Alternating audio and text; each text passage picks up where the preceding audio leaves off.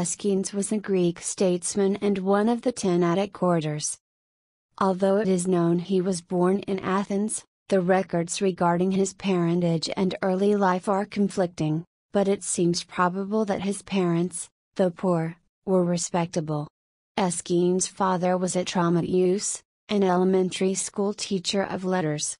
His mother Glaukothea assisted in the religious rites of initiation for the poor.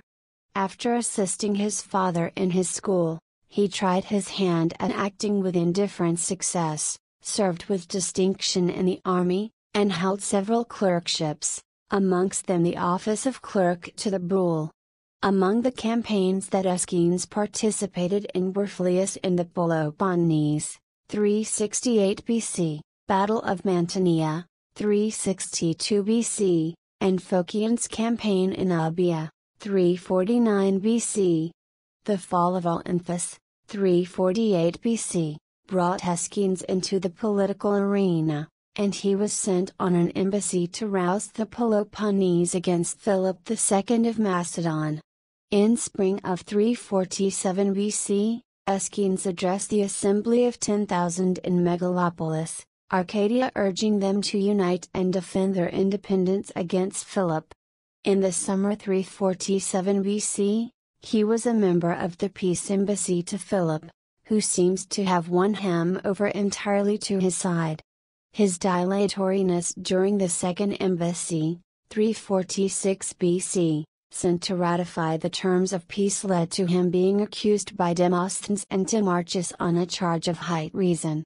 Aeschines counterattacked by claiming that Marchus had forfeited the right to speak before the people as a consequence of youthful debauches which had left him with a reputation of being a whore and prostituting himself to many men in the port city of Piraeus. The suit succeeded and Timarchus was sentenced to Atomia and politically destroyed, according to Demosthenes. This comment was later interpreted by Pseudo-Plutarch in his Lives of the 10 Orators as meaning that Marcos hanged himself upon leaving the assembly, a suggestion contested by some modern historians. This oration, against Marchus, is considered important because of the bulk of Athenian laws it cites. As a consequence of his successful attack on Marchus, Aeschines was cleared of the charge of treason. In 343 BC the attack on Aeschines was renewed by Demosthenes in his speech on the false embassy. Aeschines replied in a speech with the same title and was again acquitted. In 339 BC, as one of the Athenian deputies, Pelagri, in the Amphictyonic Council, he made a speech which brought about the Fourth Sacred War.